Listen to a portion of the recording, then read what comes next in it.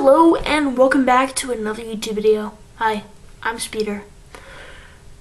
Okay, it has been so long since I have filmed a single video with this camcorder. I've mostly been streaming over the past month or so, and I barely had time to make any videos. But what I did somehow have time to do was watch the entirety of the Dragon Prince Season 4 in 2 days. Well, really 3 days. I watched episode 9 today, but, you know. So, I thought I would make a video on it after my very speedy watch-through on kind of my first thoughts about this season, my first impressions, maybe it compared to the previous 3 seasons, but yeah. This video will contain spoilers for the entirety of the Dragon Prince that has come out so far. That includes Season 1 through Season 4. I was thinking about doing an initial reaction thing, but I watched it too quick and my phone was dead. And I was like, whatever. It's fine. But we're back. Okay. We're back to making videos. And man, I wish I had better editing software because I really wish I could make a much better video on this, but unfortunately I don't. So I'm gonna have to make this as clear and concise as possible before I really learn how to edit, which I really need to do when I have time to do so. But anyways, here we are. Dragon Prince, Season 4, starting with Episode 1. Or I guess I'll start with overall thoughts. I was really excited for this season, like really, because I've been waiting like a couple years now for the new season, and I'm like, yes, I like pretty much binge watched those first 3 seasons, and they were all so good, and it was a clear-cut storyline, and I am so excited to see this new storyline in Season 4. And then I watched it, and I was like, huh, interesting. The first 3 seasons had pretty much anything I could ask for. They had good amount of humor, had great action, well-rounded characters and storylines, and it was something that I felt was worthy of making my first series on reviewing individual episodes on my YouTube channels. And I was like, yes, this is one of my favorite series. It's so good. This season felt almost childish, which is interesting because all of the characters are older, but it felt like I was watching a kid's show. Which, I mean, I know technically this is a kid's show, but that's not what it really felt like in the first 3 seasons. In the first 3 seasons, it felt like I was watching a show that was made for all ages. This one had so much childish humor in it. And even though I was younger, when I first watched those first 3 seasons, I could come back to them. I hate this lighting. Anyways, I could come back to the seasons and I could still enjoy them as I grew older. This season had... Soren's humor was over the top. In previous seasons, it was like, it was funny. I actually laughed, and I really like Soren as a character. In this season, though, he was over the top silly. He felt like he'd become a complete comic relief character. He had lost like a lot of his core elements. I felt like that they had built up in the previous seasons. It felt like he had lost his maturity, I guess. And it kind of disappointed me. Callum. First of all, he looks completely different, which I understand that he's 16 now, or something around that, but like, the haircut doesn't suit him, first of all. I mean, it's alright, but it's like, really? And it looks like his facial structure has completely changed. Like, in previous seasons, it felt like he had more of a rounder face. Let me look this up, actually. Callum, seasons 1 through 3.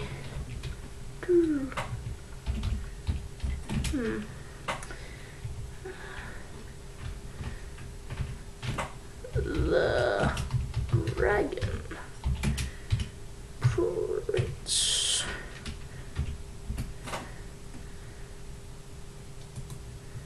Yeah.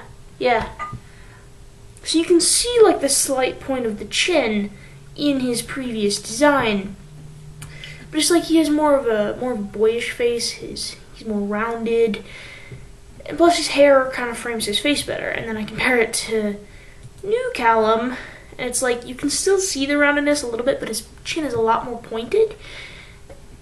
He just looks like a completely different person, which is weird for me, seeing him with such short hair.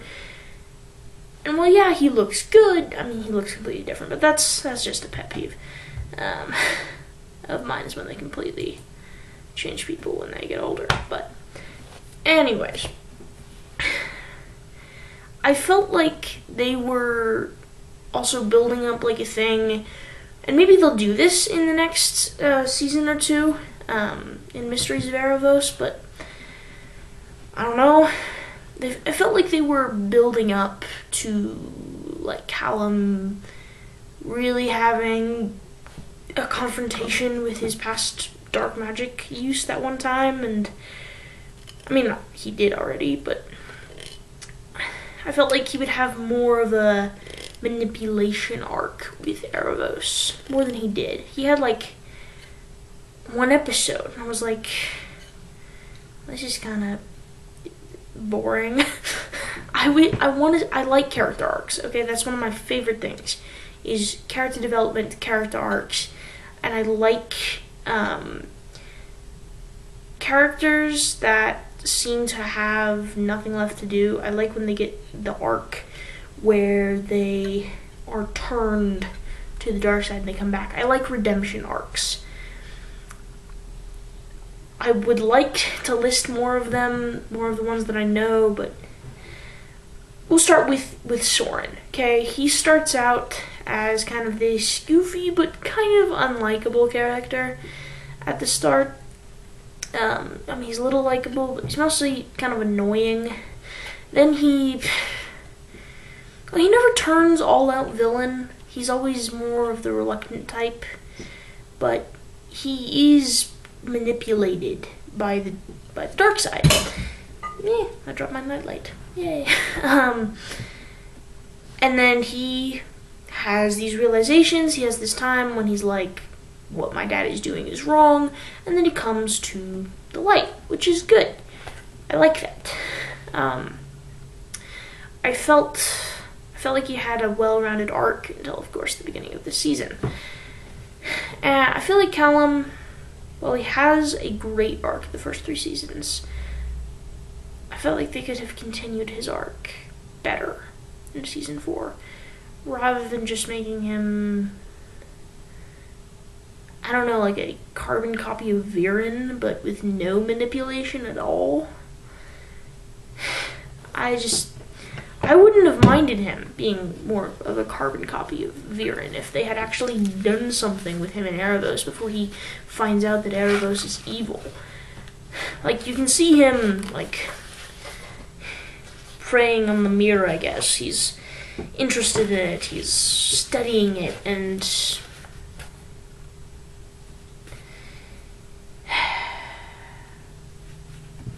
I don't know. Anyways, I don't really know what I'm saying there anymore. Ezran, I don't hate what they did with Ezran in this season. I think he has one of the better stories. He looks completely different. I kind of missed the old Soren, and when I heard him speak for the first time with his high-pitched voice, because I'm pretty sure it's a girl who voices him, I'm like, oh, this is still so weird. This is weird because he looks way older, but he still has this like super high-pitched voice, and it's adorable. But I feel like I should still be seeing the old Ezran, but I don't. But overall, I like what they did with Ezran in this one. I don't feel like he changed too much, but I think my only issue with him is that he doesn't change enough. Almost, he seems like the same person, whereas everyone else around him grew up quite a bit. Yeah. Like Callum and Soren. Well, actually, I think Soren grew down, but anyways, I'll stop going on about that one. Claudia. Well, I think the way they've gone with Claudia makes sense. I think Claudia's development in this season makes sense. I would like to see a redemption arc in future seasons for Claudia. I think that'd be great.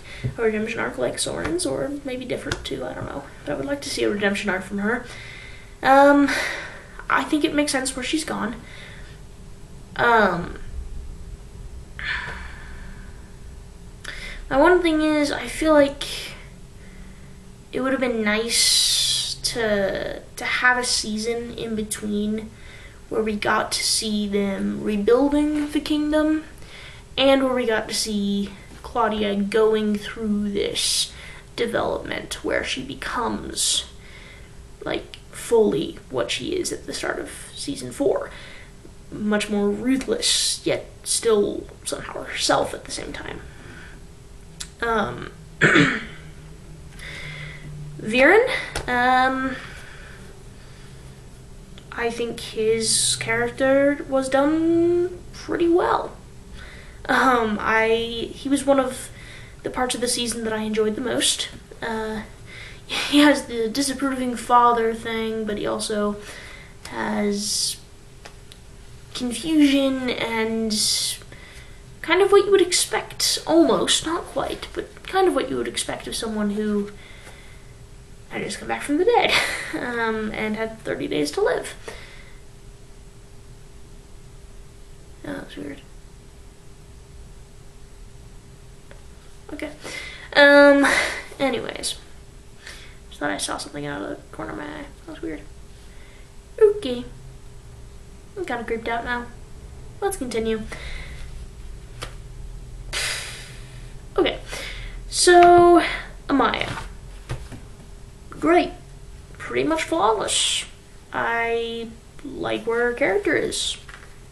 No issues. Same with, Janai. Why can I never remember her name? I don't know. Janai. Janai, also, I think is great. I think her storyline, her character, super well done this season. I like where they went with her character as well. Honestly, their storyline, that whole thing with the Sunfire Elves, best part of season 4, but I'll get into that later. Yeah. Zim. Most childish part of this season, besides maybe Soren. But, like, the dynamic between Zim and his mother just feels kind of forced and weird, and I'm bored. I feel like I'm watching a dog, and I'm not really a dog person.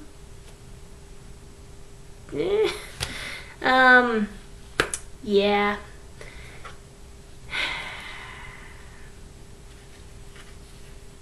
Zim and his mom's dynamic. And the Dragon Queen, not a very interesting character to me. I'm like, cool. You're nice, I guess. I would have liked to see some more conflict there before everything just went perfectly, but, you know, whatever. That part kind of disappointed me. But I'm sad that Opeli and Corbus had like nothing in the season. They had like 2 scenes in like the first couple episodes, but that's about it. They weren't in this season at all, and they're 2 of my favorite characters, especially when it comes to things like the political side of things and the war side of things, which are two of the things that I really enjoyed from the first 3 seasons. And again, I know it's a kids show, but after reading things like Stormlight Archive and being able to see like all of these different perspectives on politics and religion and all this different stuff, that I'm a philosophy person. I don't know. I loved Stormlight Archive with all of my heart, and I guess I just expect everything to be that good when it comes to politics and war and things like that. Which I think seasons 1 through 3 of The Dragon Prince handled that super well. Like, I was kind of inspired by all the stuff there. I don't know,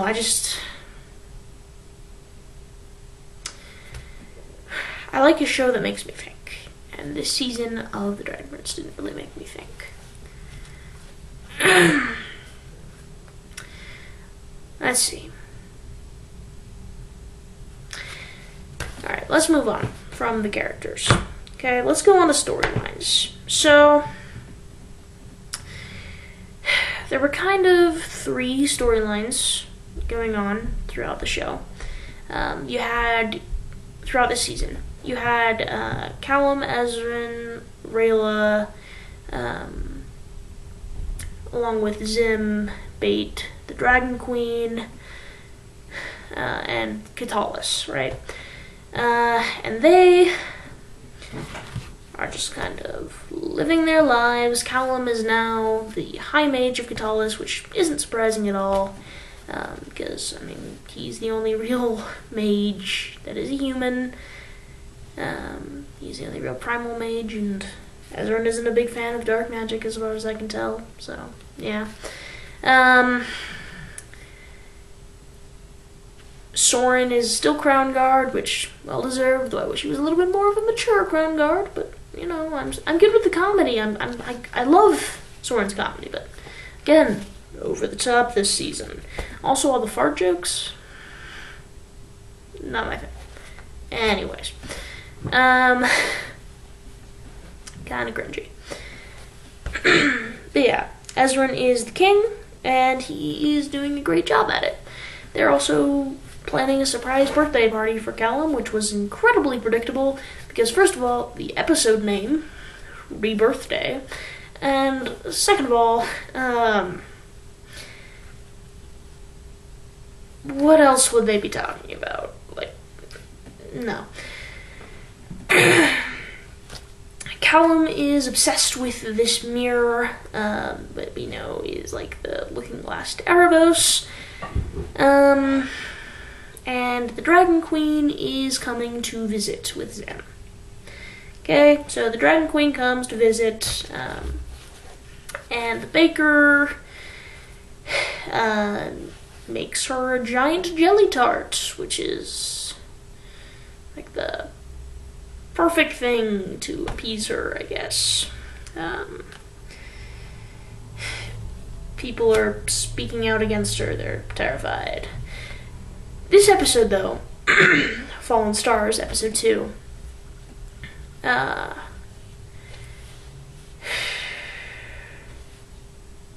was it episode 3, actually?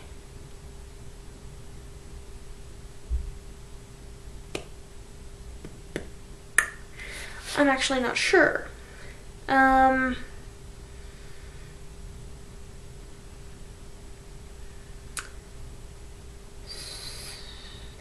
It's episode 3, Breathtaking.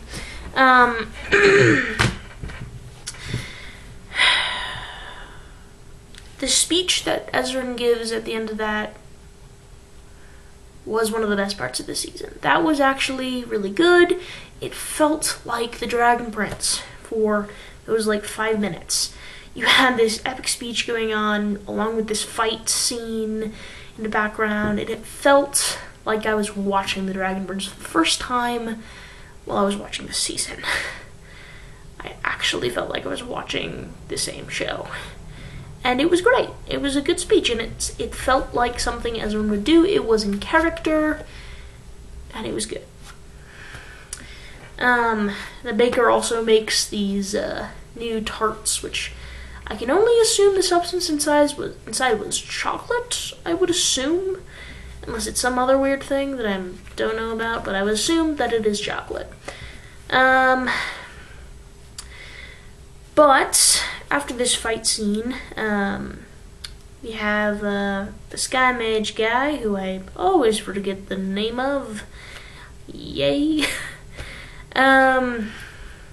He's dead, but he sends a he sends a message to the Dragon Queen saying that Erebos is back, pretty much. That's what it, not the exact wording, but it's basically what it is.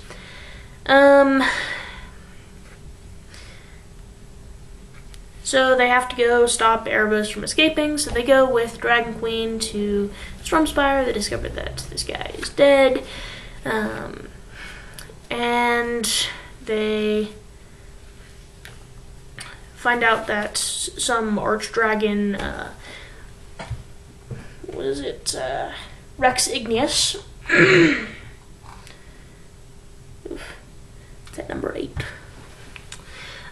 So they find out that Rex Igneous,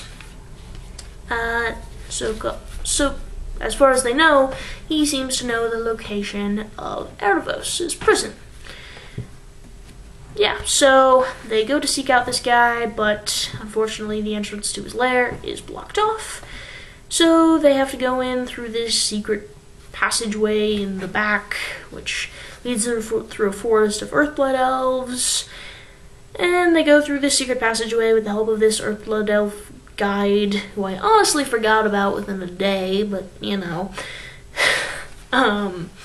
They meet with Rex Igneous, they run into Claudia there, and along with Viren and Claudia's new boyfriend, who I am also forgetting the name of for some reason.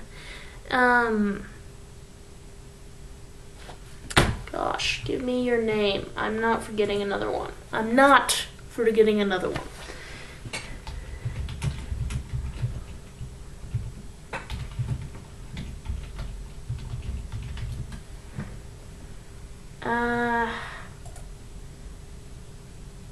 Terry, who should be, what's his full name though? It's Terry, but Terrestrius, I think is what it was. Was it Terrestrius? Come on, give me his full name. Terry. Come on, Terry. What is your full name? Is it Terrestrius?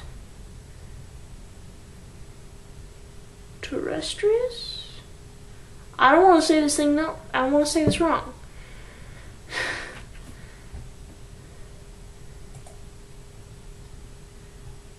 Terrestrius?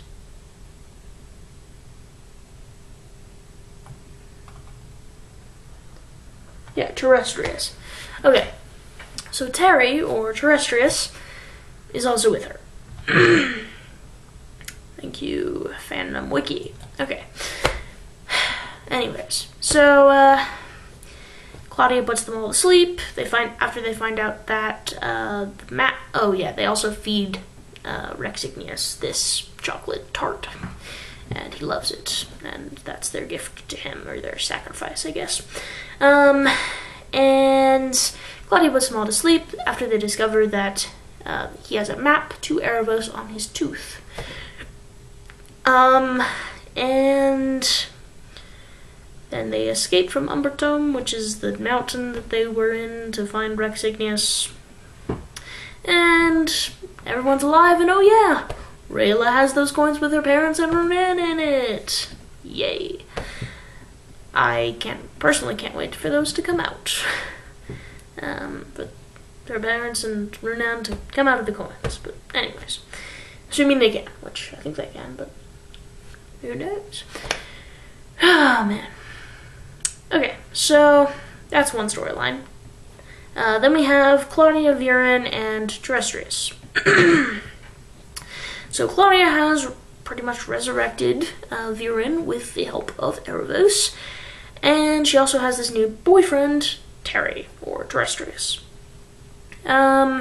So she allows Viren to get used to being alive, then they all climb up the storm spire, and I have so many issues with this scene. It's insane. First of all, they could have left Viren at the bottom, which ultimately they do, but like they could have just left him at the bottom. They could have gotten the thing themselves, because the staff themselves, because I mean that's what they do in the end anyway. They didn't really need Viren for this. Second of all, Claudius does like a traveling spell to get to the bottom of the storm spire. Can you give me, please, a plausible explanation for why she does not just travel to the top of the storm spire? I have read plenty of books and seen plenty of movies and TV shows that have things like this traveling spell in them. Like, take, for example, The Wheel of Time has this in it. But it has specific reasons why you can't just go anywhere. First of all, in most of them, the thing is you have to have been there. Okay, if this is the reason, doesn't work because Claudia's been, or has she not? She is not. Okay, that doesn't work actually. But, yeah. The first thing is, a lot of the explanations are if you have to picture the place in your mind. You have to have been there to be able to travel there. And another one is in Wheel of Time specifically, if you travel to the wrong place, you can pretty much, to my understanding at least, cut a person in half with your gateway. So you have to make sure that you're going somewhere where there are no people, or else you could kill someone, which is fun. But no, it's not fun.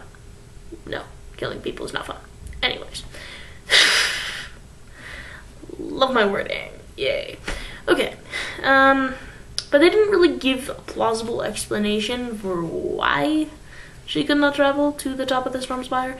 There is no lore about this spell. Give me lore about this spell, please.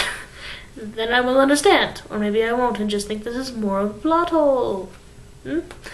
Anyways. So, or maybe there was like a magical protection up there. I don't know. Tell me. Show me. I want backstory. I want exposition. Tell me why. Or show me why. I would like to know either. I mean, they don't tell you immediately about why you can't travel to certain places in Wheel of Time. If I remember correctly, they show why you don't do that. It was a terrifying scene anyways, but yeah, just show me or tell me. I would like to know. Yeah, so they retrieve the staff, kill the Sky Mage on top of the Storm Spire, and they set off to open up this cocoon that this creature that knows like the will of Erebos, I guess, and will help guide them to Erebos. So they release this creature from its cocoon, and it leads them to the forest of Earthblood Elves, and eventually to Rex Igneous, which then they use this weird fun, I don't even remember what they called it. Fun stuff? Fun gooey stuff? I don't know. But I am disturbed by how similar it is to slime and what is that other thing called? That's like a solid sometimes and a liquid other times. I mean, I know that's like everything, but like depending on how you press it. Okay. My brain. Anyways, I feel like Felicity Smoke. Okay. But also not. I probably make no sense now, and now you see, if you haven't seen my videos before, why I wish I knew how to edit. Yay. Anyways, okay. Yeah, so they somehow get this map onto this weird stuff. I don't even know what it is. Slime, I guess. And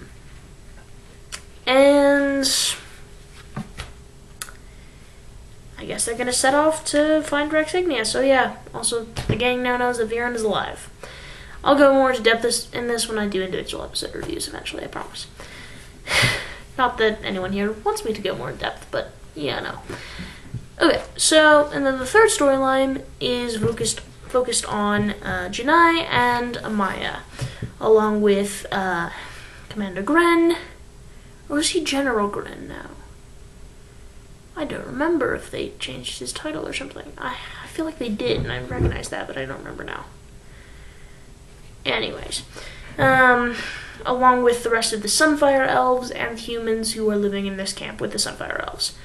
So, Janai has proposed to Amaya, so they are wanting to get married, which is awesome. Love that. Love also that my camera is going unfocused.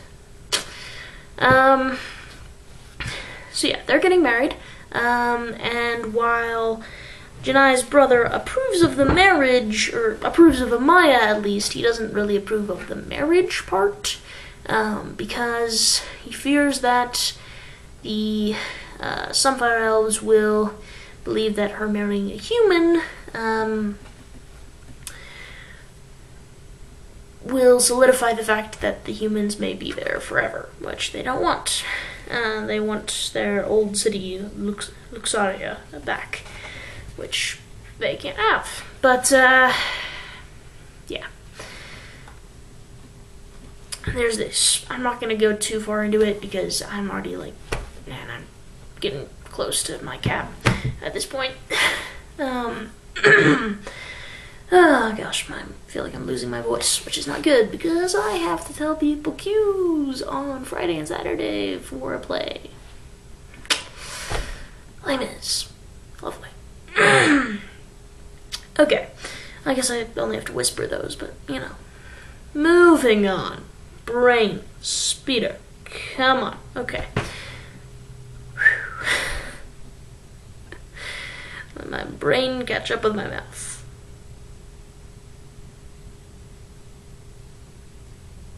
Or the other way around? Meh.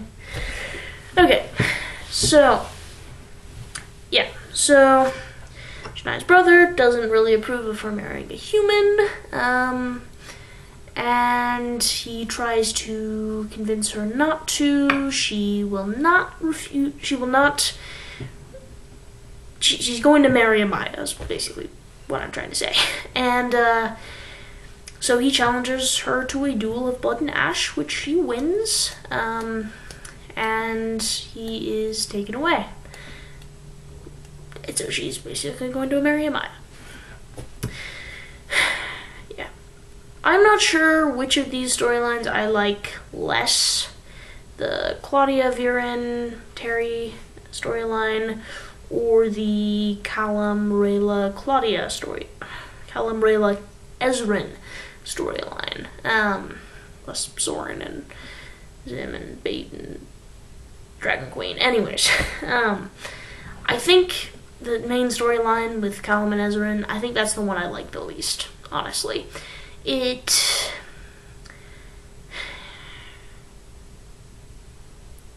may not, I don't think it's the most childish of the storylines, but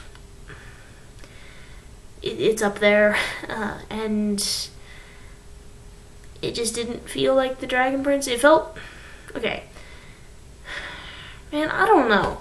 These two storylines are kind of really interlocked, whereas the Janai and Amaya storyline is kind of away from the rest of it. But I don't know, they're both kind of equal. Both of them have kind of an equal level of childishness, immaturity, I guess. We have Terry, who is a trans character, as we discover in, I don't even remember what episode, but that's really cool. Love that. I have some friends who are trans, so I'm not personally, but I have some friends who are, and I totally support that. So, you can do what you want. I'll call you what you want to be called. I don't think of myself as that, but you can do what you wish. Unless it's against the law or harming other people, I don't care. Yeah. yeah, so let's see. Yeah, so that's pretty cool. But yeah, I feel like both these storylines have kind of an equal level of immaturity, and they both kind of feel like the Dragon Prince at certain points, but then at the same time, most of the rest of the time, they just don't feel like the Dragon Prince. Whereas the storyline with the Sunfire Elves and all that feels like the Dragon Prince. That storyline actually feels like I'm watching the Dragon Prince. We have action, we have politics, we have a good level of humor, and it's mature enough that it's like not terribly mature. It's not like this is super dry humor, but it's not like overly childish like a lot of the rest of the humor in this season is. Plus there's a little bit of romance, well, a lot of romance in there actually, and I love all of that mixed together, and it all makes the Dragon Prince that I know and love. I believe that that storyline is the best one out of the storylines in this season. But anyways, I guess that's just my first thoughts. I have so much more to say, which I know I just made a freaking 40-minute video on this, but that's what I have to say for now. That's my first thoughts. This season was kind of childish, but it was good at parts. It wasn't the worst thing I've ever seen. It was not Miraculous Ladybug, which I only follow now because of the Love Square, because I am a sucker for a ship. But anyways, okay.